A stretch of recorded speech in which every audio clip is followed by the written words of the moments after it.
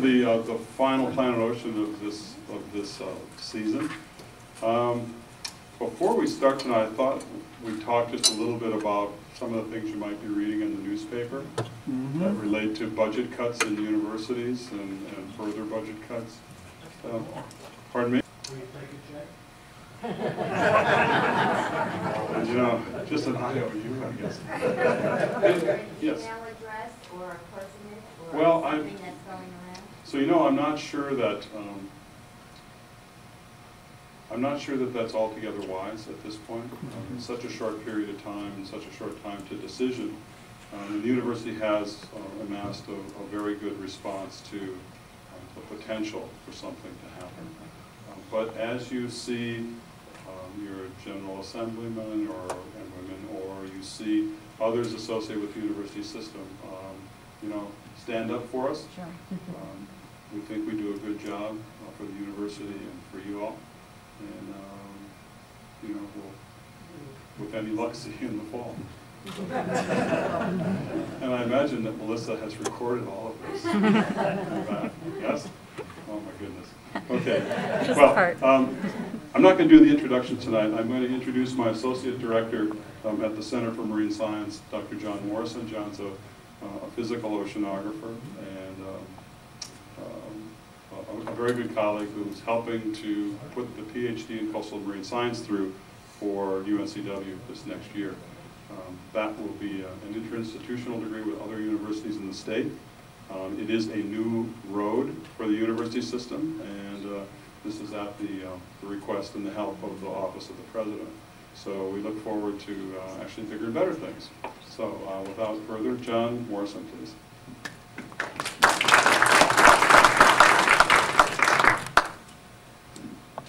My pleasure to introduce the speaker tonight. He's a little bit different in that he actually requested to speak to you guys. Oh.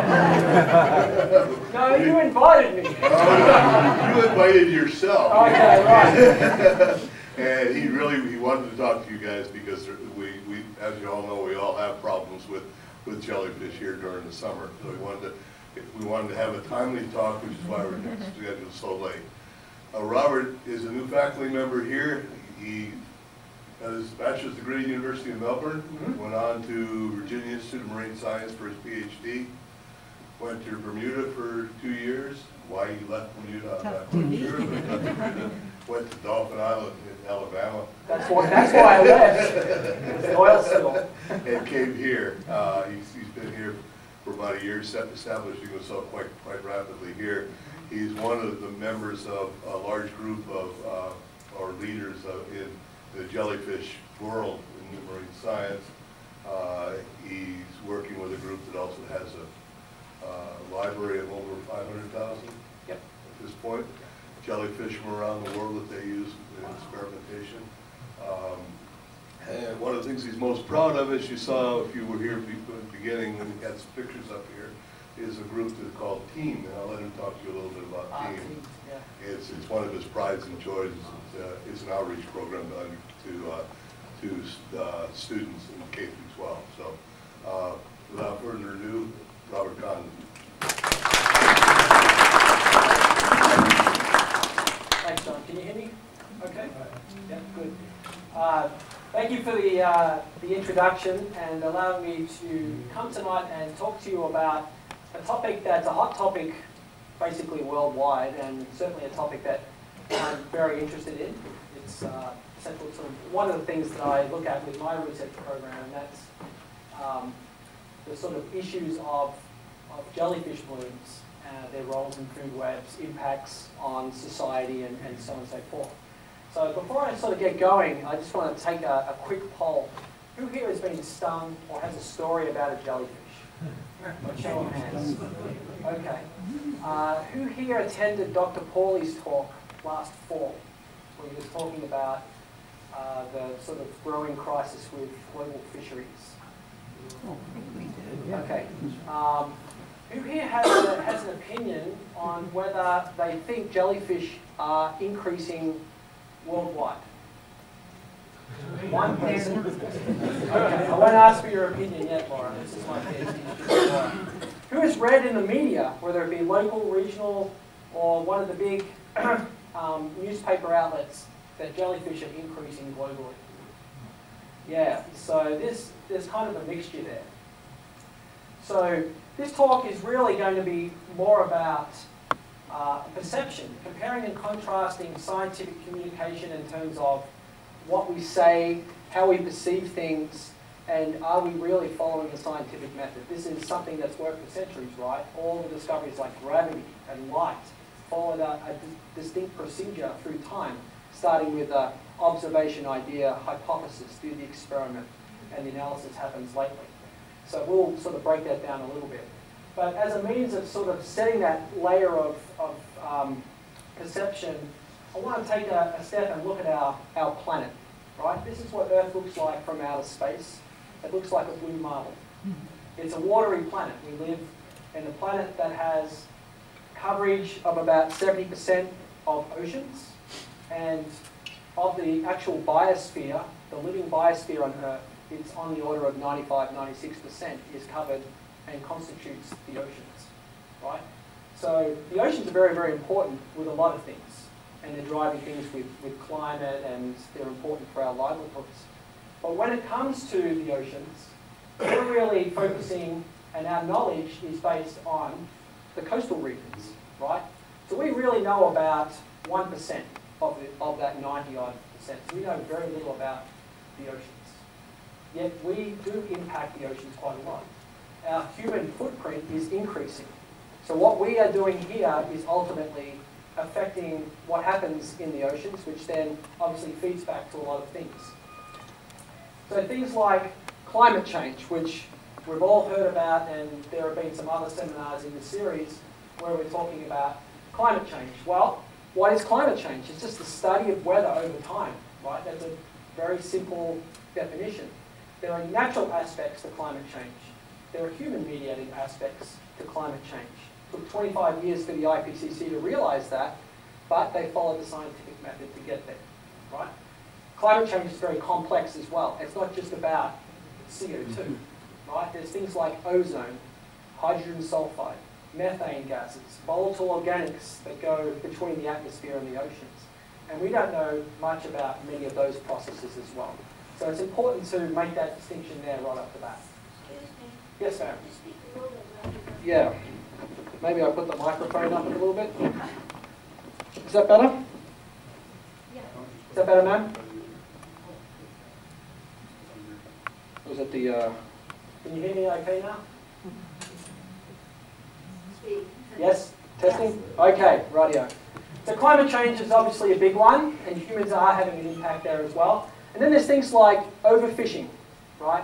Which is another real process. We are impacting marine food webs out in the ocean, removing fish for our livelihoods, and overfishing is an important practice in most of the coastal ocean. And in fact, we as humans are impacting on the order of at least 40 to 50% of the oceans through our practices, right? So that's the sort of scene here that we're talking about humans impacting the oceans, and that is setting up the scenario of a so-called degraded ocean. And so the next step that scientists have taken to the public and to the media, and indeed through their publications and their research, is to sort of list some of the changes that may occur as a result of changing the natural habitat in the oceans. And one of those sort of symptoms, alleged symptoms of a degraded ocean, are the possible increase of a global increase in jellyfish on a worldwide scale. Okay? So you may have seen some of these pictures on TV or in a newspaper. So whether it be the appearance of these purple mauve stingers that appear in much of the Mediterranean for a lot of the year, that impacts tourism because they sting the sea bathers there and they don't want to go there for their holiday, so there are socio-economic consequences to jellies. The appearance of these giant jellyfish that I'll refer to a few times tonight that are bigger than a scuba diver, in this case that can clog fishing nets, and in fact there have been 2 cases where Japanese fishing vessels have capsized through the weight of these giant jellyfish. Just an amazing impact, but there is a good side to this story as well. Natural species like moon jellies. Who's seen a moon jelly? Yeah, lots. They're pretty common throughout the world, but they're an endemic species and they do form large numbers in their natural habitat. To this species here, which it's a comb jelly, it's not in the cnidarians, the stinging varieties that we're familiar with. It's a small non-stinging variety, but it's a voracious predator. It's a phytoplankton, can impact fisheries. And its introduction to the Black Sea in the late 1990s resulted in 97% of the commercial fisheries crashing, basically, within a 2-year period. Did you have a question? No, I thought I sort of lied. So there's this perception that's been built now that jellyfish are indeed increasing on a global scale. Yet there's been no analysis done to date to support that particular perception or paradigm, right? So now we're getting into a conversation between perception and myth versus scientific method itself. Myth is a cultural perception that's passed down from generation to generation, okay? Paradigm itself should be backed up with scientific evidence. And if we don't have enough data and evidence to support something, we should have the courage to say we don't know. But that may not have happened. The bottom line is we have very little information about how and why these blooms form, and even things like what are their roles in marine food webs. You know, they've been here for 550 million years. They must have some important and positive role within marine systems. I suspect a lot of fish eat jellyfish as well. So then, what do we really know about jellyfish? Well, it's really restricted to that coastline area, right? That very small part of the oceans around the globe. That's what our knowledge on jellyfish is really based on. And even then, it's not really a lot of knowledge. What about 70% of the other 70% of the Earth? It's an open book. Any research that we do on jellies in the open ocean is new to science.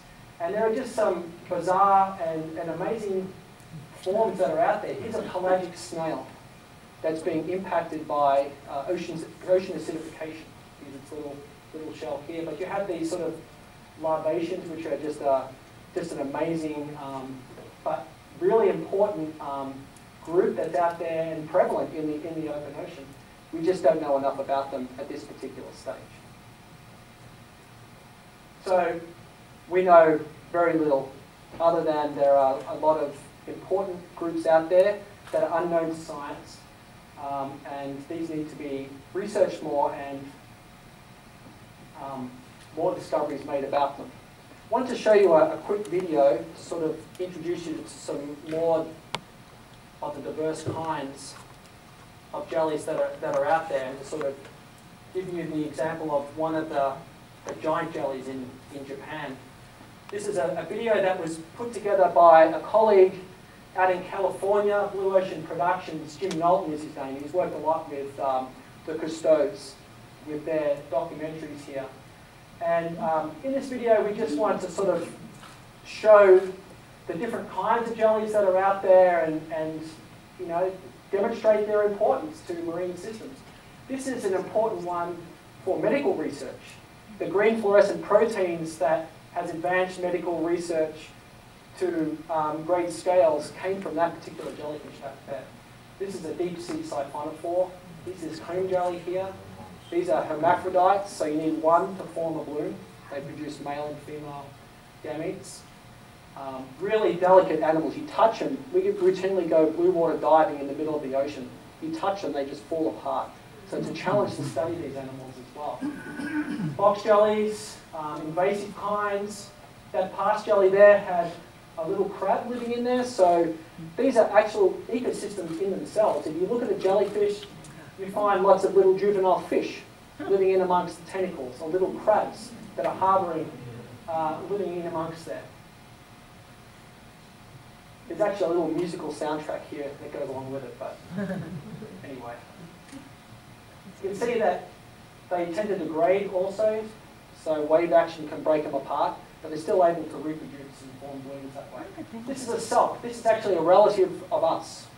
It belongs in the phylum Chordata. We don't look like that, obviously.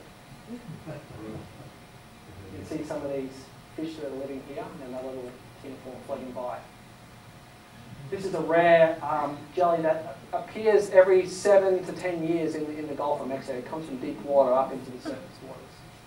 This is, I forget what type of fish this is, but it's a commercially harvested fish, so it might be important for recruitment of fishery stocks in subsequent years. A lot of deep sea varieties actually bioluminesce as well. Obviously the deep sea is very dark, and scientists think that it might be a way of communicating between different animals, maybe even attracting a mate to reproduce. Okay, so this is the one that's received a lot of press, particularly over the last 5-6 years. This is the example in the Sea of Japan with these giant jellyfish. And what you're looking at here is footage of these giant jellyfish caught in these nets here. Again, these weigh about, there it is, 100 kilograms each, so 220 pounds each. And so they're big animals, and they're having a big impact. Obviously, they're very heavy, and these nets obviously get damaged as well. It costs about yen 1 million to repair the nets. You can see these fish. The fish are dead as well, and the fish that are actually caught in the nets are useless too, because they've been scarred and they've got all the jelly tissue in there too. So it's a huge economic loss. Well, the flip side to this now is that obviously fisheries in some areas have taken a big hit. But what happens now is they're turning it into an ecotourism. And it's a multi-million-dollar business in Japan, where you can actually go and swim with a giant jellyfish. It's amazing. They're making more money out of that than they were with the fisheries.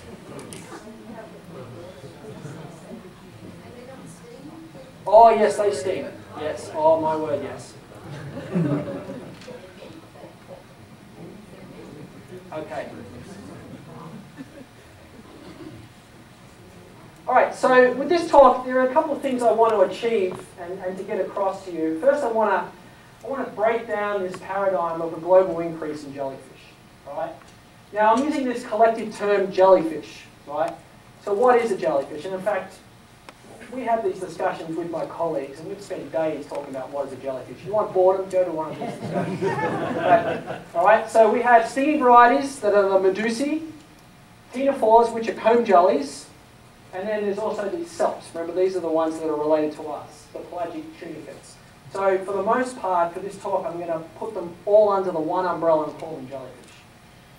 Okay, so we're going to talk about that, and then I'm going to talk about a global analysis that we did to look at the trends in jellyfish worldwide, and then explore some of the possible environmental drivers that could be both natural or human mediated. All right, so naturally, jellyfish blooms have captured the imagination of the media and the public. And this also happens with kids, right? They see jellyfish on things like SpongeBob, so they're more aware about this as well. But the public, I get pegged for media interviews all the time. In fact, I had 2 today. What's shown here is a figure we put together showing the number of scientific reports versus the number of media reports on jellyfish, broken up into decadal increments, so starting in 1940 and up until the end of the most recent decade, 2010. Okay? And so what you can see here is that obviously for the last 2 decades and the last decade, the most recent in particular, there's a big increase in scientific reports and also in the number of media reports. But I want you to notice here the numbers. Here's 1,500 scientific reports, actually a tick under. Media reports is 15,000. So there's at least 10 media reports, and this number actually should be closer to 20 to 25,000. So we're talking about 10 to 15 media reports for every one science report. And it's not necessarily about a jellyfish bloom. It could be about medical research, which is not directly related to the ecology of the animal. So the question then is the media driving public perception, or is this truly a global phenomenon? So we're going to explore that a little bit more. And so where did this overall paradigm of a global rise in jellyfish and its link to a degraded ocean start? Well, it started with this paper that appeared in the journal Science back in 2001. You might be familiar with it. It's called Historical Overfishing and the recent collapse of coastal ecosystems. Jeremy Jackson, and there were about 26 other authors on this. And very late in the paper, there's a little paragraph, and it says temperate estuaries, so we're just talking about estuaries, worldwide, are undergoing profound changes in oceanography, blah, blah, blah, blah, due to human exploitation, pollution, rendering them the most degraded marine ecosystems. The litany of changes includes increase, they talk about harmful algal blooms, dead zones, so on and so forth, outbreaks of jellyfish. That's the only time it appears in the paper. Okay? It's called the rise of slime hypothesis. Right? Anyone's picked up a jelly, it's very slimy. So it's a catchy soundbite that the media grab onto immediately. Again, it's published in Science, so it's the highest journal in the world, so it gets global exposure straight away, and gets cited a huge amount of times. Right? At least 3,000 times it's been cited since 2001. So what is that? That's, I can't do the math in my head right off the top of that, but it's a lot compared to other journals and publications. I don't have a problem with this statement if the scientific method is followed. You go back and actually look at the references, that's where it starts to fall down. The reference is from a paper, actually a book chapter on oysters, right? So it's not even about jellyfish, it's about oysters. It's about Chesapeake Bay. So it's not even worldwide. Right? So, we know this game we play at school called the broken telephone. I whisper a message here, we're talking about cats and dogs. By the time we get up to Dr. Freshwater, we're talking about elephants and cheetahs. Right? And for the most part, we believe that this is a case for the jellyfish perception and paradigm all throughout the literature, since when the paradigm actually started to form, which was sort of in the late 1990s and early 2000s. Just to sort of paint an example here, here's a recent paper from 2011. I removed the author's name. It's not mine. In addition, it's currently argued that jellyfish populations are increasing in a variety of coastal regions worldwide. Previous reports, such bodies as the Black Sea, yes, that's true. There was that comb jelly that was introduced that had a big impact. There was another comb jelly that was introduced that eats that other comb jelly. And so the populations crashed back down to baseline levels again. Failed to mention it. Bering Sea, we'll explore this example in a minute. And the Northern Gulf of Mexico. All right, here's the data from the Northern Gulf of Mexico. 1985 to present, more or less. Okay, this data is freely available, downloaded from the internet. You can go to the CMAP website. So everyone here can do it. Here it is. Up, down, up, down, up, down. Looks very cyclical, no? Certainly you can't draw a line through there to say there's been an increase. Let's take Chesapeake Bay. This is what the Jackson paper was referring to. We have an even better record from Chesapeake Bay. It's the most studied and well-known estuary in the world. So here we have 1950 up until present. Again, up, down, up, down, up, down. And when you do the statistics on it, no significant increase. Again, the data is freely available.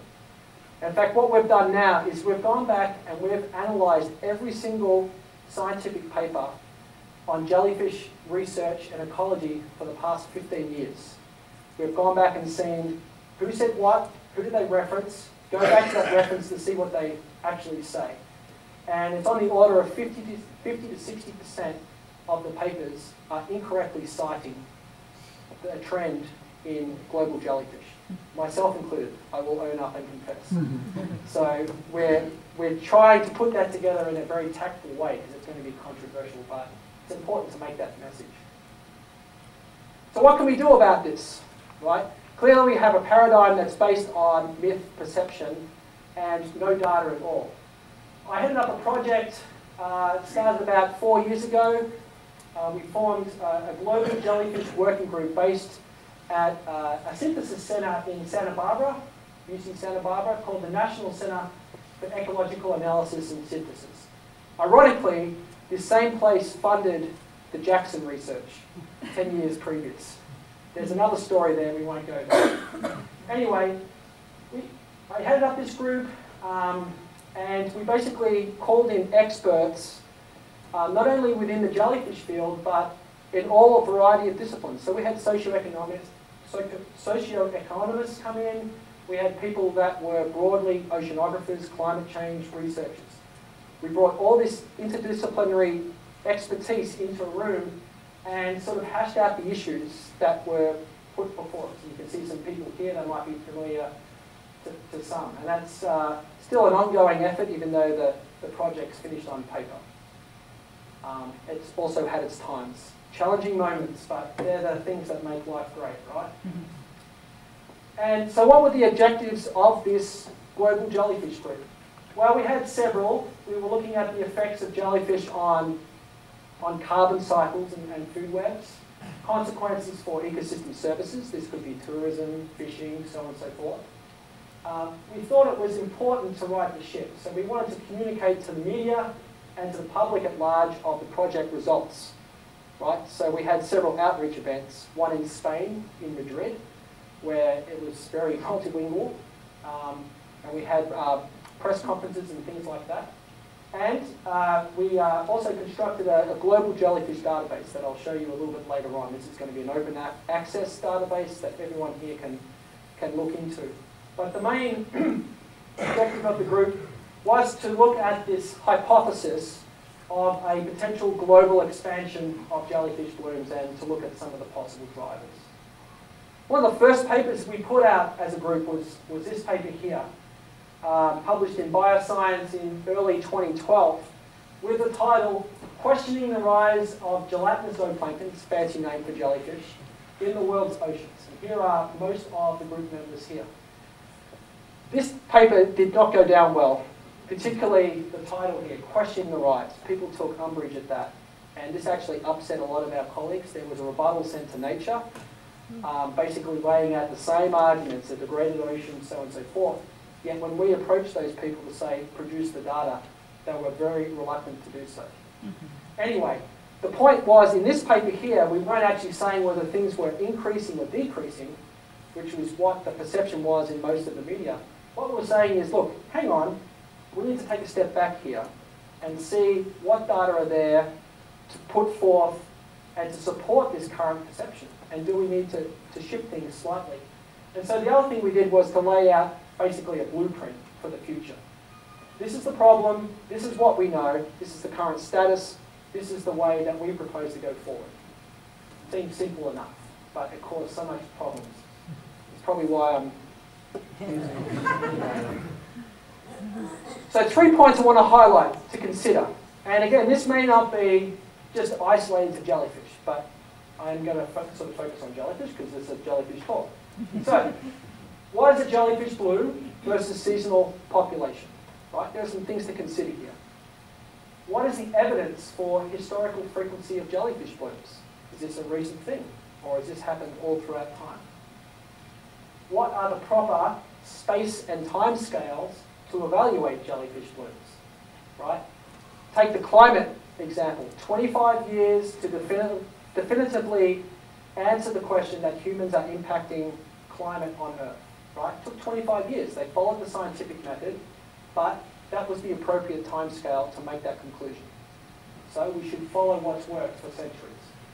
So, how do we define a jellyfish bloom? Well, up until recently, this is how it was defined. Abnormal or normal seasonal increase in jellyfish that is caused by environmental variables or human activities. It doesn't get any woollier than that. That's pretty broad. It encompasses both natural and human aspects, abnormal, normal. It's very vague. And the important thing here is that it's open to misinterpretation really, really easily. The example I give is that this is not a bloom, right? So here's a picture of a box jellyfish taken by a friend of mine just before she was stung. Actually, I believe a former student here at UNCW, now down at Dolphin Island. And you can see here that these box jellies actually like to live over sandy areas. Now, box jellies, who's heard of box jellies and the effects they can have? Voracious stings, really strong stingers, and they hurt quite a lot. We have some species, endemic species here. The case in Australia is that there's a species there that can kill you within 3 minutes. So they're really important organisms for not only the food webs, but for the economy as well, because that impacts tourism. Well, you get one animal, stings a tourist, media picks up on it, deadly jellyfish in bay. It's not even a deadly jellyfish, this kind's not even deadly. But they shut down tens of thousands of kilometres just to investigate this. So here's a clear example where the definition can be misinterpreted, particularly of a bloom. So what I'm suggesting is that we need to remove the human element to the definition, right? What's plotted here are years with jellyfish problems from the 20s up until present.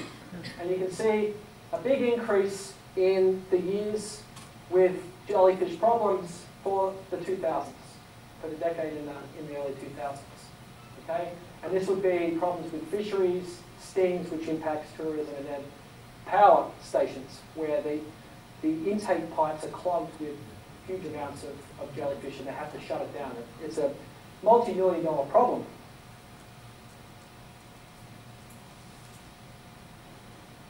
So the other definition is qualitative, and what we're suggesting is that we need to define jellyfish blooms quantitatively and according to the scientific method. And so what happens is that really what we should be focusing in is the numbers, those outliers, those extreme numbers. So if jellyfish blooms are in fact increasing, we should be looking for those really extreme events, and they should be increasing over time. We'll get back to that point a little bit later on.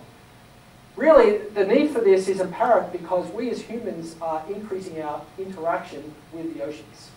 And we're increasing at an exponential rate. And that's going to continue for the foreseeable future. So we really need to remove that human element and just stick to the scientific method. All right, so that's the issue with blooms. What about the historical baseline? So what's shown here is a sort of a conceptual timeline over geological, sort of biblical, historical, and sort of modern timelines. And what's shown here along this timeline are examples of when jellyfish blooms have been recorded over those particular timescales. So you can see here the ancient Minoans in Crete used to paint jellyfish blooms on their pottery, and still do. They're not ancient now, of course, but the pottery from the Ionian area has a lot of jellyfish. This is an octopus, so you can see jellyfish here. Many of the early voyages documented swarms of jellyfish. The Challenger reports. Captain Cook's log had swarms of jellyfish in Port Jackson back in the late 1700s. So we know that they were present back then. The other thing with media as well, there are examples of the same thing being said. For instance, hordes of moon jellyfish found in Monterey Bay. Never seen here before. So that was a recent quote from a local. You go back to the same paper, it was the LA Times, 1930, the same quote. So it's an issue there of a collective memory, right? So when we start asking people, have jellyfish increased? Well, I had trouble thinking about what I did this morning. That's why my PhD student tells me all the time, you did this. So then you look at things like beach strandings, okay? This was a beach stranding in San Francisco back in late 2010, 2 days before we had an outreach event. So it was good timing. But when we start seeing this sort of fossil excavation site, you can see how something like this, which is a bloom, occurred back 500 million years ago. So clearly this is not just a recent phenomenon. This is something that has happened over time, since their evolution 500, 550 million years ago. So it tells us one thing, it tells us qualitatively that blooms were present. But what it doesn't tell us is the quantity. And that's what's really important in interpreting trends. All right, so let's move on to the space and time scales. And this is one of the smoking gun regions that are typically used as an example of an increase in jellyfish on a global scale. The Bering Sea, obviously very important for US commerce. It's a lot of fishery dollars come from there. And it's also an area where there are many endemic species of jellyfish. The one shown here is the Arctic sea nettle, Chrysera melanasta. And what I want you to focus on here is the black line. This is a sort of a timeline of the biomass index in 1,000 metric tons of this particular species across this entire area here. So from 1975 to 1990, relatively low levels of this sea nettle. Then the 90s came, up it went, right? So just enormous amounts of these jellyfish, 350,000 metric tons caught in a fishing season is obviously a lot of jellyfish. Gets a lot of interest, and scientists publish this paper in sort of a lower profile journal, a very reputable one, but lower profile, with the title Increases in Jellyfish Biomass in the Bering Sea, Implications for the Ecosystem. And they started saying, well, it's overfishing and climate change that are causing this increase. That's fine with that. They followed the scientific method. The problem was, as soon as that paper was released, bang, in fact, the jellyfish went down to the background levels. To their credit, they published another paper in Progress in Oceanography entitled The Rise and Fall of Jellyfish in the Eastern Bering Sea in relation to climate regime shifts, and they show some comparisons with climate indices and so on and so forth. Going back to that broken telephone example, the problem is that no one ever quotes this. They always quote the previous paper that actually is talking about an increase. And so, again, that then perpetuates the wrong message. This is the paper they should be quoting, because it shows the appropriate timescale and trend, yet everyone just talks about the increase because that's what the journals are accepting these days. All right, so what does that tell us? Well, first you should quote the appropriate reference, right, to back up the paradigm with data. And you also need to analyse an appropriate timescales, right? So if this is what jellyfish are doing, right, they're rising and falling, say, over a 20 to 30 year period, yet this is your sampling effort. We go out over a 4-year period, we're really opening ourselves up to what's called aliasing the data. We're going to correctly interpret the trend over that 4-year period, yet what we really need to know is the full 30 years to analyse that data, right? That's a challenge for the community because we are typically funded over 4, maybe 5 years if we're lucky. So getting funding for a 30-year period is very, very difficult. Dr. Baden mentioned at the start here about the budgets. So this number is getting smaller, yet we need to know this. So that is a challenge for the community, and we're always looking for ways to try and get over that. All right, so there's sort of the problems there. So what did we do about it with our group? Well, we did the first global analysis to assess the paradigm of jellyfish increasing globally. Right? Remember, up until that point, no one had actually done this following the scientific method. We had our hypothesis. This is a null hypothesis. We're saying that jellyfish population sizes and the number of blooms have not significantly increased. So we're following the process. This map here shows some of the data sets that we actually used in our analyses. Red dots mean that there was an increase in that data set, that time series. Blue is a decrease, and the grey dots here show no change over time. So you can see there's a lot of dots here, even in the southern hemisphere, where there's no change over time. Immediately you can see that. We focused on those data sets that were 10 years or greater, right? We didn't want to get caught into the Bering Sea trap. Also, we had some problems with comparing apples and oranges, right? Jim goes out and measures jellyfish one way, someone else does it a different way. So we needed to standardize that data, and I won't go into the methods, but we basically removed the units from the numbers to create a jellyfish index. That way we could compare the different units that way. All right, so here's my standard spiel that I tell the media, because you've got to make them happy as well.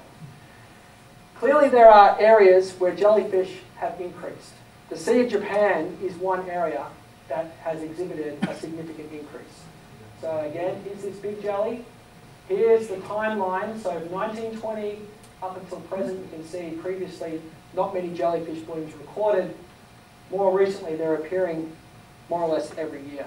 So this is an area where there has been obviously an increase. Having said that, the last year and a half, they've been non-existent in the Sea of Japan. So now the case is being made, well, is this like the Bering Sea? Is it just a case of rise and fall? And is the quality of this information previously here good enough to make any scientific conclusion to trends of this jellyfish? I'm not even going there. I usually defer that question to my colleague in Japan, and he's very diplomatic. He's good at answering those questions. What about the rest of the world? Right? We've actually improved the time series now. We have about 50 different areas around the world. A lot of people have donated generously their unpublished data sets, so we were able to improve the trends. So what's shown here are all different regions. Again, red is increased, blue is a decrease, and black in this case is no change over time. Here's Gulf of Mexico, Chesapeake Bay here, right? Up, down. Eastern Bering Sea, right? More recently, we've added some more data. There's an increase, but again, it's starting to decrease again. Here is the South Atlantic Bight. Here it is. Again, no change in jellyfish over time. Up, down, right? So clearly there are areas where there's an increase, a decrease, but for the most part, there seems to be a lot of periodicity to this data. So what does it look like on a global scale when we put all of this together? So we took this data and we take an average number of jellyfish per year. And this is what we get. So we have up here just the jellyfish index over time, 1940 to 2011. Up the top here we have, that's the top. The bottom here is the percent of jellyfish blooms, right? Remember, they're those extreme data points. And if jellyfish blooms are increasing, then we should see a sustained increase. So what do we see here? I show this to my third grade students. I'll show you this in a minute. Well, we see rise, fall. Here. What are the blooms doing? Rise, fall. And they're also in concert with the sort of average numbers on a global scale. So actually, no increase in jellyfish, at least on a global scale. And there appears to be some cyclical nature to the data on the order of 18 to 20 years. Actually, it's 22 years. You'll see in a minute. This is an important result, and it's been a hard sell to give to our colleagues. Right? A lot of them don't believe what we're saying. They want to continue to perpetuate an increase in jellyfish. It's almost though at the point where looking at the number of blooms doesn't really matter, because we know based on these trends, and if these trends continue, that there's going to be increasing, rising phases in the cycle, and so we as humans need to be prepared to cope and adapt to those particular situations. So that's all the jellyfish put together, right? What about the different groups, right? So here we go.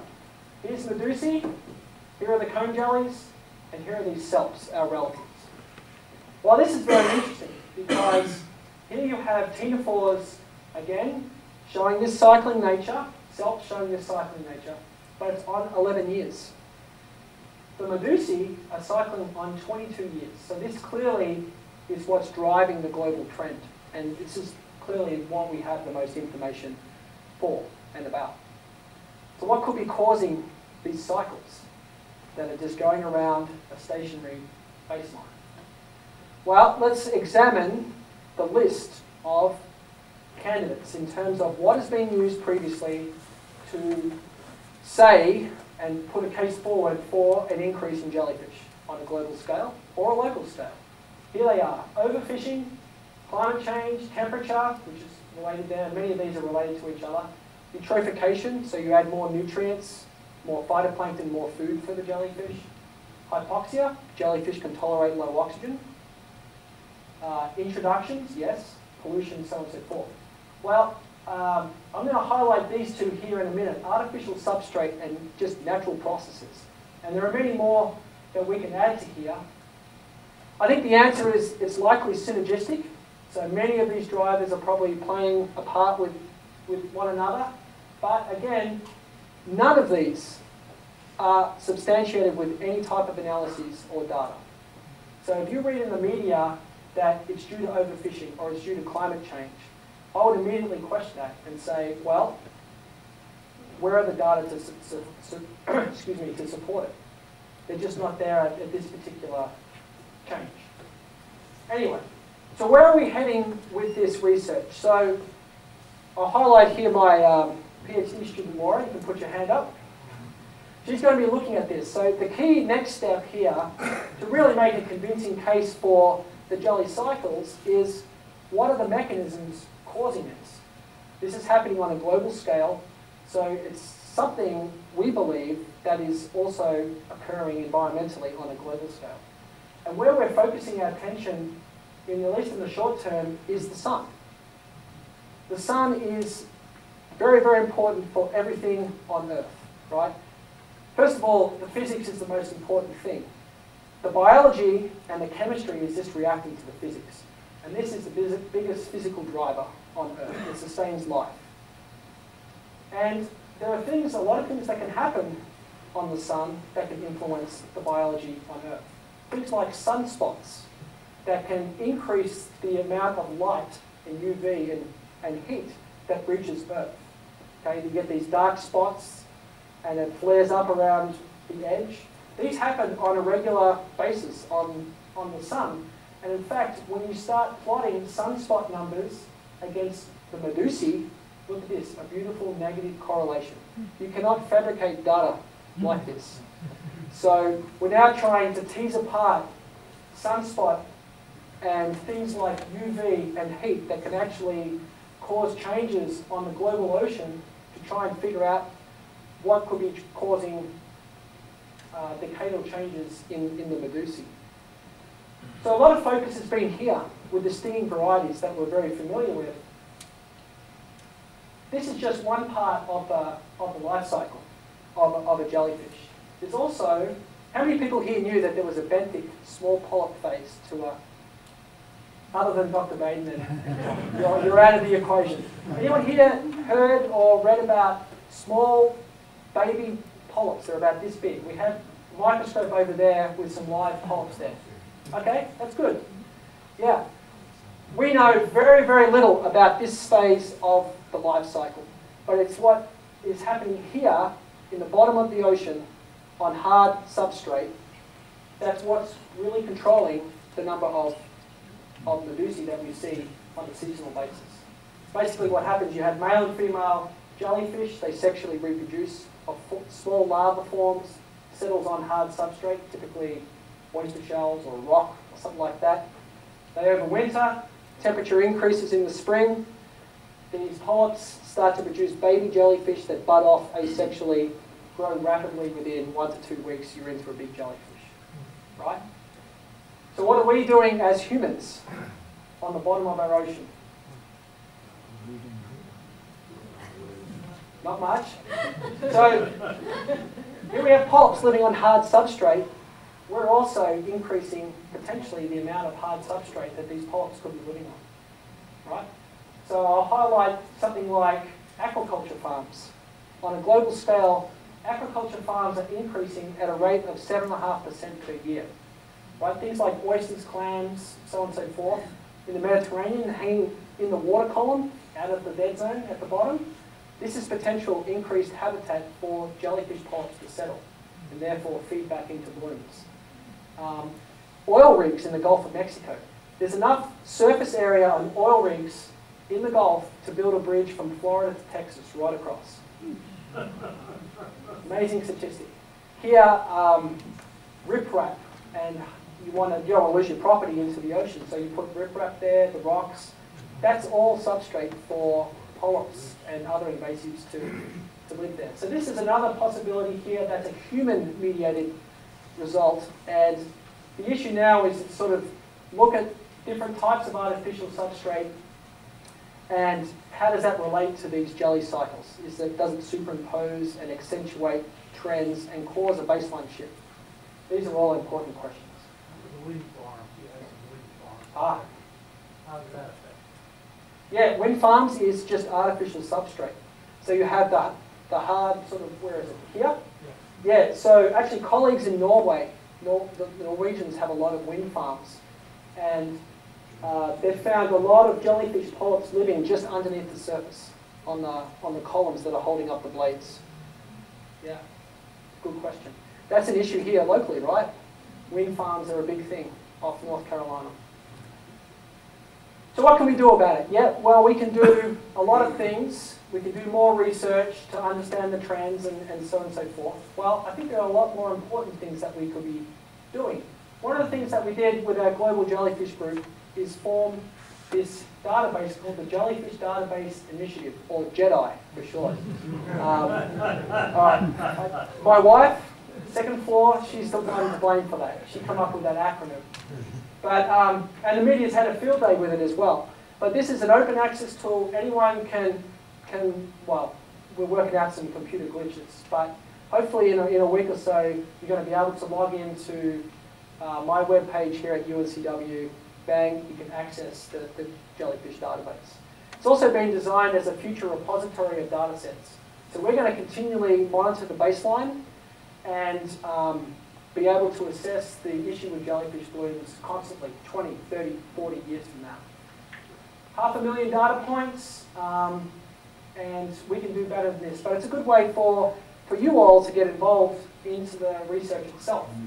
One of the ways that we're using the JEDI in our research is a paper that just sort of come out, and some of you may have read about this in the media, where we've actually used the information there to come up with an estimate of jellyfish biomass in the oceans. This is not the cycles per se, this is just how much jellyfish biomass is there. And it's been a surprising result. We have here in the South Atlantic Bight high jellyfish biomass, right? We know this already. But there's equal biomass out here in the middle of the ocean. So to me, this suggests that jellyfish aren't a symptom of a degraded ocean, but perhaps they're a symptom of a healthy ocean to some regards, to some respects. The other website that I'll bring to your attention is this jellywatch.org. Anyone seen this? A friend of mine, Steve Haddock at Monterey Bay Aquarium Research Institute, runs this. He's won a lot of awards. Basically, there are some apps here as well, iPhone and Android apps, download for free. You can go to the beach, you see a jellyfish, you take a picture, all the information in terms of how many there are, you enter in there. Lat and long's already recorded by your phone. It goes into a database, which in turn goes into JEDI. So we actually use that in our research. So it's a really nice way to get involved as well. It's important to teach this at undergrad levels and graduate levels, but I think it's also equally important to teach this at an elementary level as well. There's statistics that show that if you can capture the imagination of a young child, 6 to 8 year old, and you nurture that interest in a particular discipline over time, they're 90% more likely to take it on as a career in the future. And I think that we as scientists can actually do a lot better at this particular level. And so using that motivation, I established this program called TEAMS, Towards Elementary Advancement in Marine Science. And there are really 3 objectives to it. Teach the process of science, which I think is the fundamental aspect of all science that we do. Involve the students in research, right? This is not just going in and doing a little experiment. These are results from a 2nd grade class down in Alabama. And many of these kids hadn't even seen the ocean. And they live 5 miles from the beach. And here they're producing some beautiful results on phytoplankton growth, looking at light and nutrients and how that feeds into marine food webs and issues like climate change. We also go on research cruises into the middle of the ocean, and we can just tap our computer in, use Skype, and then beam live into the classroom. So they get that real-time interactive experience. We can even walk around the ship with our iPad to show people doing work. It's just amazing. The other thing is that we can help teachers develop marine science curriculum. So now we're not just talking about jellyfish, we're talking about issues on a wider scale. So there are some points that I think that are very important in moving forward, not only with jellyfish, but many aspects. So I'll leave you with this question here. What will we end up with? Are we going to have an ocean full of fish that are perceived as being healthy? Or are we going to have an ocean that's full of jellyfish and nasty things like bacteria and stuff? Actually, nothing could be further than the truth. Microbes are great. I researched them as well. But I think that obviously we're having an impact on the oceans in general, and we really are at a point where we need to make the changes in our activities. And so these things, like what will we end up, the decisions need to be made now. So I'll leave you with that thought, and happy to entertain any questions that you might have. So thank you very much for listening to me. All right.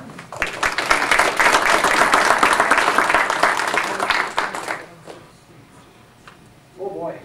How does it usually work? Dan, we just... Go ahead. Okay, yes? Does the media normally misinterpret what they're being told? And we know that the media is famous for if it bleeds, it leads. Yep. So they try to make everything as sensational as possible. Oh, there are 3 ways I can answer this question. I'll take the 4th one. So, I believe for the most part that the quality of the media report is as good as the information that we're feeding to the reporter, right? And I think that historically, and in many cases, I've done it myself, so I can speak from experience, that very quick to give a soundbite, a quick answer, yes, they're increasing, done. That's all they're interested in hearing. And so I think we just need to have the courage now to say, I don't know, that's an incorrect statement, please don't quote me on that, so on and so forth. That's one way of looking at that. Having said that, this paper that just came out has gathered a lot of media interest around the world, the Jedi in particular. And we don't say anything about global trends in jellyfish. We're just saying there's X amount of jellyfish in the oceans. Yet newspapers like The Guardian and the Daily Mail in Europe are having a field day. They're saying that jellyfish are increasing and that holiday makers should check Jedi to make sure that there are no jellyfish in the area. So there are both sides to it. Yes, there are real mistakes being made in terms of the communication. And yes, there's that sensationalism with the media. The attention span of a human is 2 minutes. 2 minutes these days. It used to be much longer. That's why things like Twitter are so popular. 140 characters, I use it all the time for my science work and communication. And that's a challenge to get this issue down into 140 characters. And I can show you an example in Nature where someone within my group made a big boo-boo, exactly what you're saying, where they're saying, well, here are the issues with jellyfish blooms. You know, they could be increasing, blah, blah, blah. The conclusion was that the oceans are degraded and jellyfish are increasing. So we need to be very careful with that. Yes, yes, ma'am. Why do you think, or how would you speculate why your colleagues are resistant to accepting your research? That's an easy one. They think that we're downgrading the importance of the discipline itself. And I believe nothing can be further than the truth. They believe that if we're not making it sensational and saying that they're increasing, then we're not going to get funding, basically. Okay, so it all boils down to money. Yeah. Again, I'll say that the whole issue of whether they're increasing or not, I don't think really matters. We know that they're going to go through rising and falling periods. We just need to be focusing and be prepared for the next rising phase, which we're about to hit. I'm not real clear on the, between the fish and the jellyfish. Yes. How they affect each other. Are there fish that, I'm sure there are fish that eat jellyfish. Yep. And there's probably jellyfish that eat fish. Yes. So, if that's the case, is there a balance there, or is this part of the imbalance? Right, so that's a very complex question, and it's a very good, it's a very good question. It's at the heart of the whole issue of overfishing causing an increase in jellies. There are many fish that eat jellies that we know of. Spadefish is a good example, where they eat jellies, leather jackets, things like that. Mackerel are known to eat jellies as well. So there's that natural aspect. Jellies, particularly that comb jelly, voracious predators on fish eggs, fish larvae, even juvenile fish themselves, some of these big stinging varieties. So there's that connection there as well. Now, we as humans, this is why I started with that sort of climate change overfishing being a real thing. Overfishing is a real thing.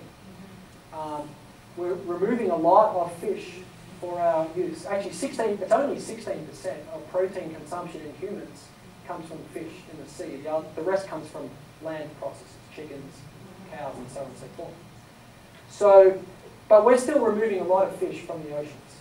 What is the effect of that on the overall food web? And this is where these are serious arguments that are had. Is it a top-down effect? Is it something that's happening at the base of the food web with phytoplankton changing that's causing an increase in jellyfish, at least in a local area? And things like the cycles themselves and what are the mechanisms to those cycles are unknown as well.